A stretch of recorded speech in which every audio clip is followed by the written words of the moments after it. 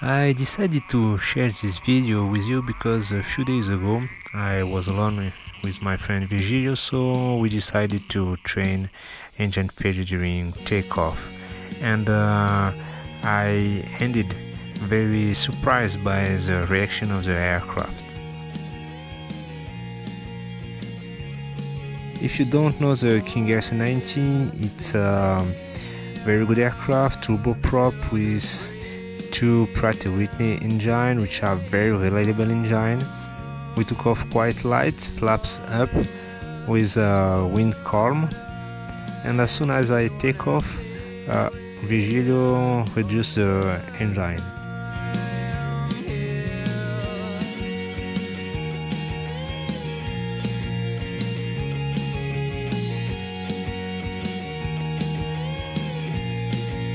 So this is the moment when he reduced the engine, and as you can see, I was quite surprised by the torque. I tried to correct, but it was very hard. I thought I was full on the command, but even like that, it was steering to the right, and I had some very bad time trying to control the aircraft. To reduce the drag, as soon as I saw a small positive climb, I asked Virgilio to retract the landing gear, but even like that, the aircraft wasn't climbing.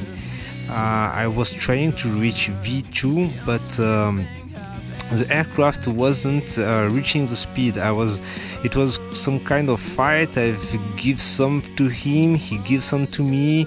I was a bit of pitch down, and the speed increased, and I tried to pitch up, but the speed goes down. It was very hard, and as you can see, the aircraft is not climbing at all. There is a lot of obstacle around us, and I was quite worried at the moment.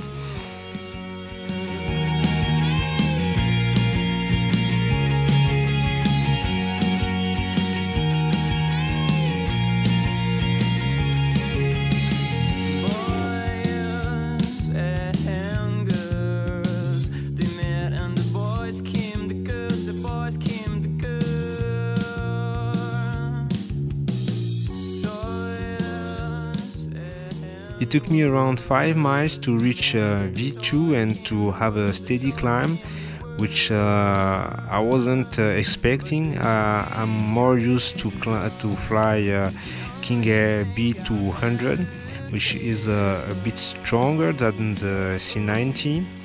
It was a very good exercise, by the way. And what was very important is that we took off flaps up, because there is a lot of captains that I know that prefer to take off with a flap approach, because the aircraft took off more easily and sooner off the ground, but it happens that it prejudicates your second segment, and in this case, in the case of an engine failure, it could be a critical point. So the conclusion of this video is always do your math, so always calculate your weight and balance and the performances of the aircraft to be sure that you have enough runway, and that you are in the weight limit, because if we weren't in the weight limit, inside the weight limit, I'm quite sure that we would have fallen in front, and the aircraft wouldn't have climbed at all. And also be very cautious with flaps, because without flaps it was very difficult, and I suspect that with a flap approach it would have been a lot difficult to climb. So take care and have a good flight.